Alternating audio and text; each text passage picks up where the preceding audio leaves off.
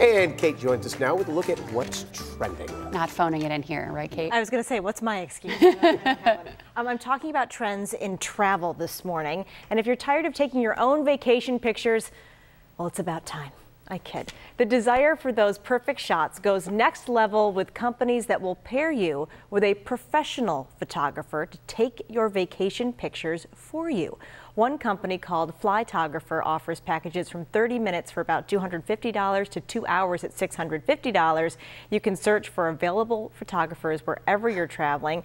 The benefits, they say, are better quality, everybody's in the picture, and the photographer is more familiar with the area. Now, this is popular with proposals, people who want to capture that moment when they pop the question. But the question is, what do you think? Do you need to hire a pro to handle those Kodak moments? Is there no in between? It's either selfies that look terrible or spending hundreds of dollars to hire a professional. I know, having a stranger take it for you.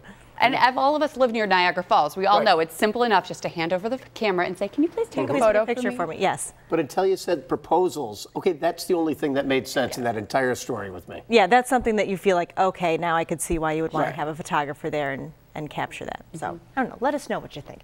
You don't have to you don't have to do much to feel like you're on vacation today. Hello, here we go. It's National Tequila Day. I haven't had Evidently it is. that much. A number of places offering deals on things like margaritas. Yes, it's 6 a.m. on a Tuesday, but this is the daybreak way, and we can only speculate how many decisions involving tequila led to many unknown stories of Western New York. Cheers, everybody, and make good choices. And finally, the What's Trending spotlight is shining on our very own Patrick Hammer this morning as you get a chance to see him like you have never seen him before. Probably, I'm completely speculating with that one, but this is Patrick this weekend at a pie eating contest at St. John Vianney Summerfest in Orchard Park. About 20 contestants ages 10 to 72. And the goal was pretty simple. Eat as much pie / whipped cream as possible in a minute. Can't think of anything better on a hot summer day. And I think you can see as the photos progress, Patrick questioning everything. Did you win?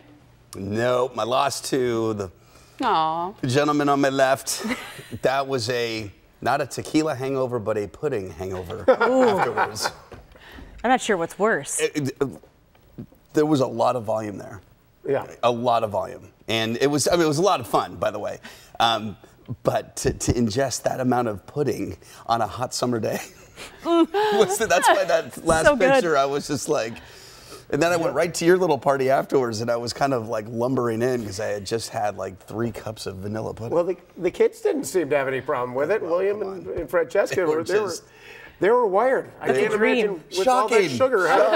Shocking. All right, let's get to it. That was a lot of fun.